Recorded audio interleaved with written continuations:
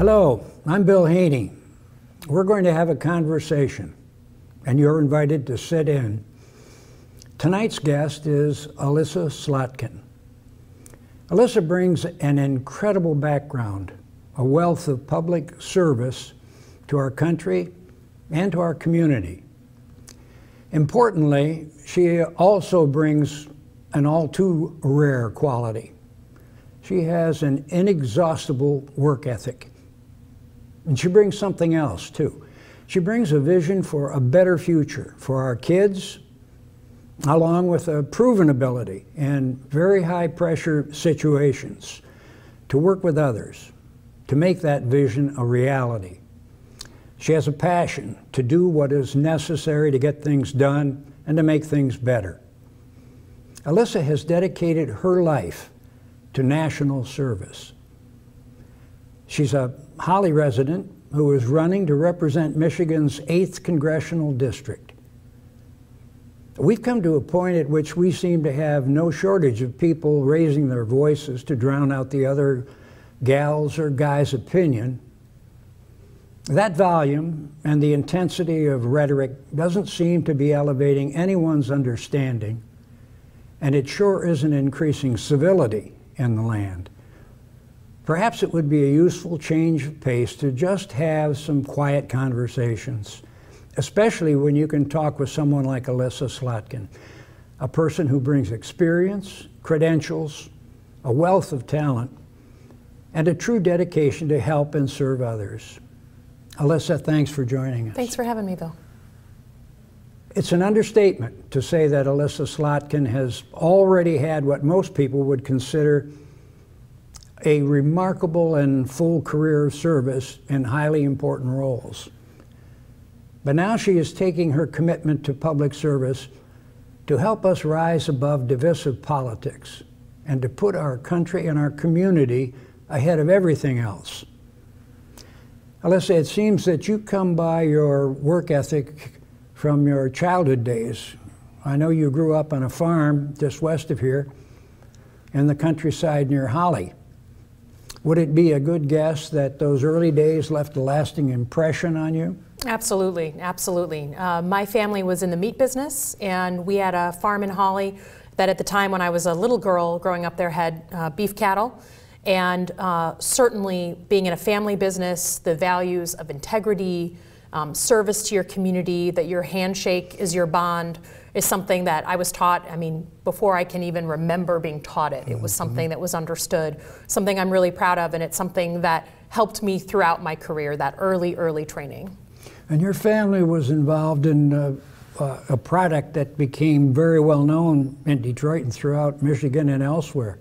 Yeah, we're hot dog people, as I like to say. So we had a meat company in downtown Detroit, High Grade Foods, and we helped start Nathan's Hot Dogs, and we invented the Ballpark Frank at Tiger Stadium. So hot dogs in my house are an appetizer at a barbecue. We grill hot dogs and then we go in for the real meat. But it's something that has been a part of my life since, forever. And they plump when you cook them. They do, they do. Well, tell us a bit about your background in service. It's incredible. I don't know very many people, in fact, I can't name one, who has worked in the State Department, Department of Defense, and worked for Republican and Democrat administrations. And I know you did some tours in Iraq. Yeah. So I happened to be in New York City on 9/11 when the towers were hit. So I had always been interested in international affairs from when I was a little girl here in Michigan, but when the smoke cleared on that day, I really knew that national service was what I was going to spend the rest of my life doing. Within a year of that, I was recruited into the CIA, and within a year of that, I was voluntold, as we say, to go to Iraq on my first tour. And I, carried a weapon, put on my body armor, and I would travel with the military, trying to understand the terrorist groups and militia groups that were shooting at U.S. forces and plotting at against the U.S. homeland. So I did that first tour, and I ended up doing 3 tours. I would go, I would come back. I would go, and I would come back. And in between those tours in Baghdad, I was working for national security agencies. I worked, as you said, the Department of Defense, the State Department, and the White House. And one of the things that I'm really proud of, especially in this day and age, is that I have a very bipartisan resume. My experience in national security is very bipartisan. You know, I did 3 tours in Iraq, and no one ever asked me what party I was from, because it didn't matter, because you were focused on the mission of helping U.S. forces, of protecting the U.S. homeland. And one of the reasons I decided to continue my life in service through public service and public office was because we don't have enough of that bipartisan spirit in our domestic politics, that can-do mission focus. And I think that's sorely, sorely missing right now. The mission is a very big part of your life. I know that, and that I know you're interested in working across the board and talking with people of all points of view, and perhaps reintroducing civility into the conversation. Yeah, I think my experience, we're all trained by our life experience, and for me, when there were tough problems, like when I was a CIA officer and we would find out about a plot against the U.S. homeland, we'd have vociferous debate about what to do and how to foil that plot. Right? Some would want to foil it immediately. Some would want to contact another government. We'd have a whole debate. But we never had the option of just saying, you know what, that problem's too tough, I'm going to walk away from the table. And I think that's what really gets me about our Congress right now, is the hardest problems, the ones we so desperately need leadership on, are the ones they walk away when things get too hard. So, and civility is key to that. You can't get things done and compromise and work across the aisle unless you have civility and you respect the other side. So that's something I hope to bring if I'm elected. And also, true leadership.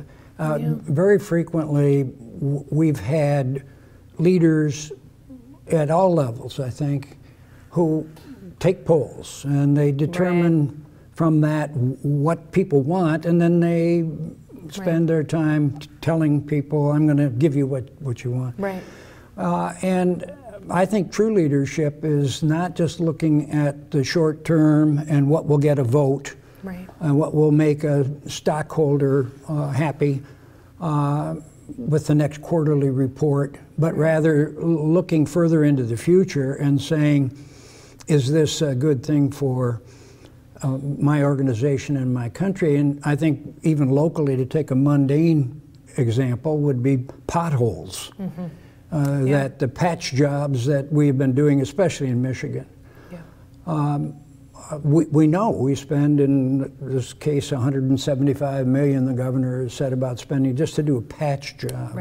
And I know that you can extrapolate that to the national level, and many of the things that we seem to be doing are a brief patch job on a problem and not a long-term solution. Yeah, I think that's an apt metaphor for what's going on in Washington. It's about having some sort of strategic vision, and about saying that what is more important is to push forward, look out forward a few years, 5 years, 10 years, instead of just thinking about getting yourself reelected and what's going to happen in 6 months.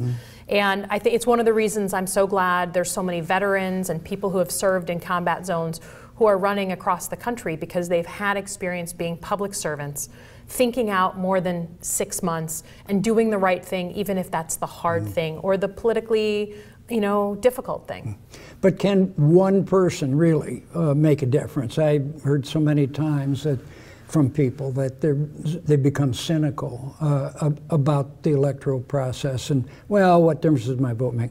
We found out in the last election that a number of voters that wouldn't even fill the University of Michigan football stadium in 3 states totally changed the election. So every vote does matter, it seems, but do you feel that the individual voice of a voter is really consequential? I do, and we certainly saw that, as you said, in spades in the last election. And I just refuse to be cynical about it, because it's our country. And if we give up on it, what does that mean, right? The U.S. Congress was established in Article I of the U.S. Constitution. If we're not willing to fight for that and say, you know what, we deserve better than what we have, I mean, then what are we doing, right? So I feel very strongly that people's vote still does count. And I think that people, especially in the past year and a half, have sort of said, you know what, my country is worth fighting for, my democracy is worth fighting for, and they're doing more than they've done in the past. And I feel optimistic because every day I'm talking with volunteers to our campaign who have never been politically active before in their life. It was just never something they thought of doing. And they're just looking around at the tenor and tone of politics, and they're saying, no, our country is better than this, and I'm going to do my part. And so it's hard not to feel optimistic when you're doing that every day. I think perhaps what you're saying, I hope, is that maybe we're going beyond cynicism, and we're into an era, and perhaps what's been happening elsewhere in the country on certain issues has energized different blocks of voters, and some people that have not been active. We've all heard about the pink wave and the number of women who are candidates, and the young people that are stepping forward on key issues. So perhaps that gives us some encouragement and some optimism. Oh yes, I mean the activation on the ground on both sides of the aisle on all kinds of different issues is inspiring. And it's a real thing. I know that when you've spoken with groups, I've heard back from a few about the issues that really aren't those that would concern or be the responsibility for our U.S. Congress.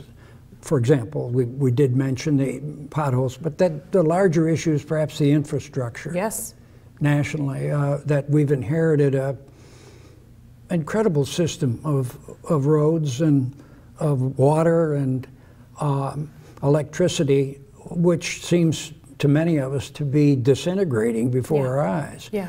And that would seem to me to be a major issue facing Congress currently, and the incoming one in November, which isn't that far away. Well, this is why it's important when we talk about leadership, right?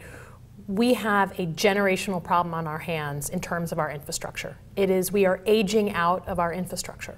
And so our leaders in Washington should be getting together and saying, what kind of extremely lucrative package do we need to pass in order to truly get through this generational moment? And obviously roads are the most visible thing, and we've all, I'm sure, had, a flat or I've had my windshield cracked. We all pay the price for that infrastructure problem. But the other thing is our water systems, our bridges, things we don't see as clearly, but affect us and our kids deeply. But instead of having that really sort of generational conversation among leaders who look out more than a year or two, we're having a conversation about how to get states to pay, how to get our businesses to pay. From what I've heard, we're not going to get that kind of windfall and all the jobs that would come if we actually spent significant money on our infrastructure. So that's something that, for me, I think is a huge missed opportunity. And if I was lucky enough to get elected, I would address immediately. We need a generational conversation about our infrastructure. And that ties directly to taxes. And politicians have been saying, in fact, locally, when they knock on my door and say, I'm going to be running for so-and-so, and if I'm elected, I'm going to cut your taxes. To which I respond, then you're not going to get my vote. Because short-term tax cuts are really long-term significant tax increases. And I think that's to tie back to what you said about leadership. I think our leaders, our political leaders, need to communicate to citizens that sometimes a few pennies more in tax is necessary in order to solve these major infrastructure issues that we've got to deal with. Yeah. I believe in treating our federal budget the way any of us treat our household budget. If you're going to do a lot of spending, you do have a responsibility to show how you're going to pay for it, right? We don't get in our own lives to just spend out of control and not explain to our spouse or our kids what where we're going to have to tighten our belt. I believe in that. And I believe that sometimes additional spending is required, like on infrastructure. That's truly a generational issue. But I think it's also a responsibility to explain to people how we're going to get that money. So to me, that's one of the problems in Washington. We had a tax bill that passed in December, and I'm all for tax reform. We need it, right?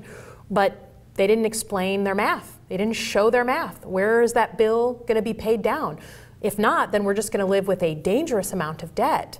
And as someone who cares about planning for the future and the unexpected, I don't like to carry that much debt. So I think it's about being honest about how we're going to spend our money, being transparent. And that's why people don't trust the government with their money, because they don't know how it's going to be spent. I think that if we increase transparency, people might be more interested in understanding some of the gives and takes. Well, you've mentioned a number of things that are crucial, high priority items. Would you say then that infrastructure and obviously national defense, which we haven't really talked about that much, but those are among your priority items? They are. Infrastructure, I think, is got to be in the top of the list in terms of things that will not only help us every day, but allow us to be more economically competitive, right? Big businesses aren't going to want to relocate here if the bridges and the roads aren't ready for use. You know, if they're going to have a flat every time a truck's going to come back to headquarters. So that's certainly critical. And then I think we have some generational things we need to take care of in our economy. We have right now vacancies galore in Oakland County, in our robotics firms, on IT, cybersecurity, in advanced manufacturing, and in healthcare. Then you drive 40 miles down the road, and the young people are all asking me like, hey, what should I go into? What jobs are going to be well paid and have a pension and a future?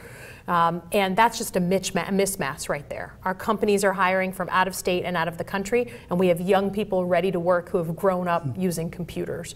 So additional strategic planning, and our community colleges training that pipeline right into our businesses, where if you go to school and you go to work part-time for those companies and you graduate well, you go right into well-paid jobs. That's what we need to be working on. Matching the needs with the resources, which touches on one of the issues that is often overlooked, and that is the failure to use some of our most important resources, and by which I don't mean necessarily physical ones, but among our geezer population, which I'm a resident of, we have an enormous wealth of experience, often very hard come by. People have made mistakes. That's right.